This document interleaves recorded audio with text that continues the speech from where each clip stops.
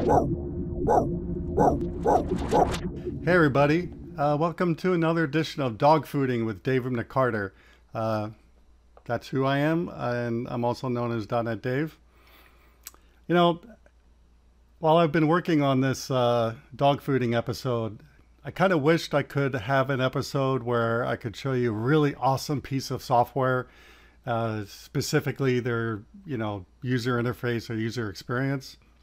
Unfortunately, I'm still on the hunt for a piece of software that gets me really excited. So I'm going to do dogfooding this time on a website called Expensify. A little background, I've been using Expensify for a number of years now. And until my recent experience, I've been okay with it. I wouldn't jump up and down about, being a great website, but it worked. I didn't use it very much, and for what I needed, it worked well. Expensify is a website dedicated to allowing individuals or companies not only create, but then send expense reports. But that's not the reason I started using Expensify a while back. The reason I started using Expensify a while back was I was looking for a new way to track my receipts for my taxes. So at the end of the year, I can just print a report, give it to my tax guy, and I'm done. And I won't spend days and days as I have previously, because I have a lot of taxes and receipts to submit because I do consulting. So like I said, until my recent experience, Expensify fulfilled its needs for me, and it was free for me to use in this manner. But the reason I'm cutting it close to the final deadline to submit your taxes for 2019, I only have a couple weeks where I can actually finally submit my taxes. I think the summer I started trying to get it done early for a change, and early meaning early for me. I don't remember the last time I actually submitted my taxes on time here in America. So the summer when I went to use Expensify, I was running into so many issues, and I'm going to show a lot of those issues to you today. And, in the past 2 or 3 weeks, I've been trying to go back in my brain, and even last year, I don't remember Expensify being this difficult to use. So I don't know what's happened in the last year with Expensify. I don't know if they've gone through a big changeover, not only their development team, but maybe in other teams at Expensify. But I think you'll understand my point by the end of this video, that I am floored that people actually pay to use this. Expensify makes their money mostly off of companies allowing them to officially submit invoices and things. Officially submit expenses. So anyway, and because of all these issues that have been introduced in the last year, has delayed me getting up to the very wire of me getting in my taxes this year before I get in trouble with the Internal Revenue Service. So let's go to the demo. So I've been recording this demo using Camtasia for 2 or 3 weeks now. Every time I run into one of these issues I've been running into since the summer, then I bring up Camtasia really quick and do a screen grab. Before I recorded this episode of Dogfooding, I contacted Expensify multiple times. The first time, they never gave a solution to my problem. And I've emailed them recently in the last couple of weeks multiple times with absolutely no response from Expensify. So not only has their software gone downhill, if you ask me, but certainly their tech support is almost non-existent at this point. Again, another reason why I don't know why people pay for this. Let's look at the first demo, and this is incorrect. Showing incorrect categories. So you've seen this demo. I'm putting in actually an expense for tailoring of the outfit that I use when I speak. Putting in the money amount. I unselect all that, and then I go to categories.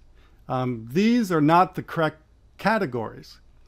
And if I move off of it and go back,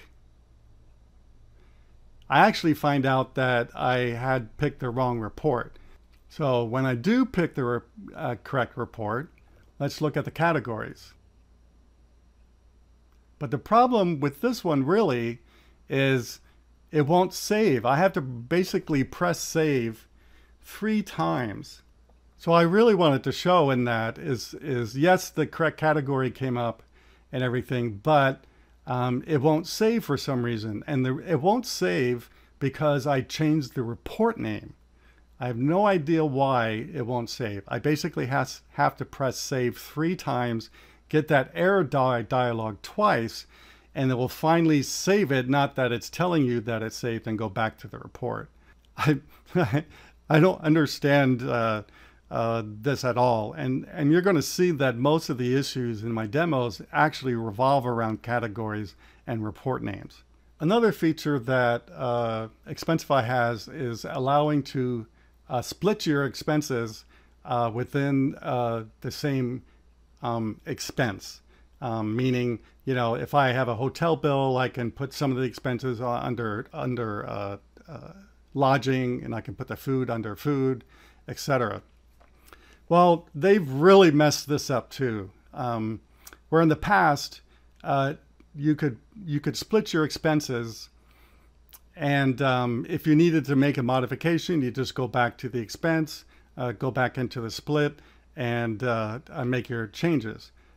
What they're doing now is if you split expenses, let's say you split your expense under 5 different categories, it will then create 5 different separate expense entries, which really makes it difficult to really make changes to that overall receipt. But in this part of the demo, I'm going to show you that the categories aren't even correct when I try to split an expense. So here I'm putting in, you see I have a couple things I want to charge from an Amazon receipt. You can see the correct categories actually are showing up, but then when I go to split an expense and go under category, it's not showing me the correct categories. I don't even know where these categories even come from, because they're not part of anything I've set up. So at this point, I don't even know how to split this expense. I can't, I can't put in different categories. So trying to split an expense now with Expensify is impossible. You can see on this dumbfounded look on my face. The next thing I want to show, which really isn't a bug, it's more of a usability thing, and that is this. If I want to look at a receipt, so I can see what items are, you know, on that receipt, so maybe I can, you know, split it or something like that. I can't look at the receipt and I can't edit the expense at the same time. Even if I go into splitting, and up at the top there, you see there's a view receipt. If I click on that, I can't then make my entries. So it would be really nice if I could look at the receipt and edit an expense at the same time. One of the things I do when I'm trying to quickly go through my expenses to get ready for my tax accountant, something I typically do is I go into the expenses and I just keep clicking next or back to go through the list of expenses to make it easier, instead of, you know, looking at it on the report and then clicking and bringing it up. It's just easier just to stay in this screen you see here. Except when this happens. So here I'm rotating my expense. I like to do that. Just makes it easier for my tax guy or the IRS to look at my receipts. Sometimes I typically crop them to crop things out that doesn't really add to the expense itself. And I change my report to McCarter Consulting 2018. I try to navigate to the next screen and look. Everything is grayed out. Right there, I think there's some modal web dialogue going on somewhere, but I don't know where it is. I don't know how to get rid of it. It does this, which you can't click anywhere. You can't do anything now on the expense. The only way to get out of this part of the screen is clicking escape and then I can get out of it and go on with my editing. Another thing I do when I'm getting ready to do my taxes is I go to my list of expenses in the menu item where it just says expenses, and I look at an expense, and then I assign a report to it. But that doesn't work. I'm going to show you that in this example here. So here you can see I've assigned my report to McCarter Consulting 2018. I'm looking at where this expense came from. And now if I press save and go to my report, which is McCarter Consulting 2018, and look for that expense, which should come under with no category, it's not in the report. So even though I selected the report, the expense doesn't show up. This drove me crazy until I figured the workaround, and I'm going to show you the workaround. So here's the expense, and the workaround I found is you have to put in a merchant. Even though it allows you to save it without a merchant, it won't show up in the expense report without a merchant, which to me, being a user of this crappy software, is if I select a report, it should show up in that report. There shouldn't be any other requirements to show up in a report other than I selected the report. So in this demo is another splitting expense issue. You can see here, I'm going up, and for some reason it is showing me the correct categories for some reason. I put in an amount. I go to my next part of the split. I pick lodging, and I put in my money amount for lodging. This is when I spoke in Philadelphia last year. And press save. Can't press save. Nope. Can't press save. Stop trying. Doesn't work. So even though I selected my categories, I put in the amounts, I can't save the split. Oh, man, so frustrating. In this demo, you're going to see here, I'm trying to look where this receipt is from, and you can kind of quickly see it in the video, but I can't see it because a stupid black thing was above the receipt, and I couldn't get rid of it. I clicked all over the place, just could not get rid of it. So I don't know what that's all about, but definitely there's some major issues with their web programming. In this next demo is a pet peeve of mine with other software too. Expensify is really bad at this. So here I'm trying to put in one of my expenses. I put in the receipt. I put in the merchant, which is a pharmacy. I go in and see it. Since I'm trying to do last year, I put in the year, I put in the month, and then I put in the day, I think. Yeah, that's the day, right? Nope, doesn't work. And now I can't even change it. It's red. I can't change it. Oh, there it popped up.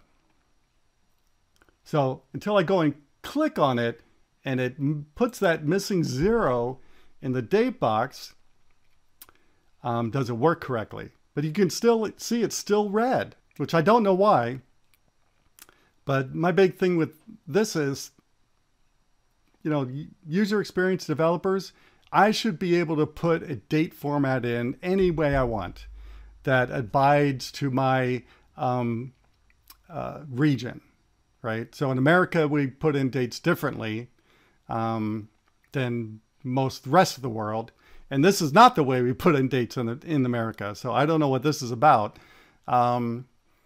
But we do it differently. But there's different ways. And I should be able to put a date in that goes along with any American format. And Expensify should just accept that and change it to whatever format it wants, right? I mean in .NET at least, it's one line of code, right? I don't know what it is with whatever Expensify uses, but not .NET. It's one line of code to do that. So this isn't that hard. And again, you can see it's that, that end with the total, I haven't put anything in yet, is still red. Why is it still red when it's a proper date? I don't know. Well, those are all the demos I have for you. Sorry I kept laughing through this, but working on these demos, it made me think a lot about how software doesn't seem to get better. It seems like we don't learn, from past mistakes. We just keep making them over and over again. And not only do they not seem to get better, a lot of software seems to get worse. One thing that Expensify has done, which really upsets me being a user, is when Expensify first came out, one of there are other features, but the only feature I want to talk about is whenever you would put in a receipt, Expensify would then, look at the receipt and try to figure out the merchant and the price and the date and all that. Well, it worked that way for years, and without paying for it. Well, it's one of those features that all of a sudden they go, oh, we want to make people pay for this, which really upsets me being a user, because, why do you start making me pay for something that previously was free? You shouldn't have made that feature unless you always wanted people to pay for it. So using me as your as your quality assurance person for a couple of years doesn't make it in my book. And so to wrap things up, I don't know what's happened to Expensify. I don't know what's happened to their software. I don't know what's happened to their team there. But if you've been looking at software to use to keep your receipts for taxes, as I do, or for expenses, please don't use Expensify. It's not worth it. And I don't even pay for it, and it's not worth it. It's not worth the headache. At the end of this year, I am changing to something else. So if anybody else uses something out there that they really love, please send me a note and I'll try it out. I don't need it to hook up to bank accounts. I just wanted to do receipts and make it easy for me to edit those receipts for my accountant at the end of the years to submit for my taxes. So there you have it. I hope you'll join me for the next episode of Dogfooding with David McCarter.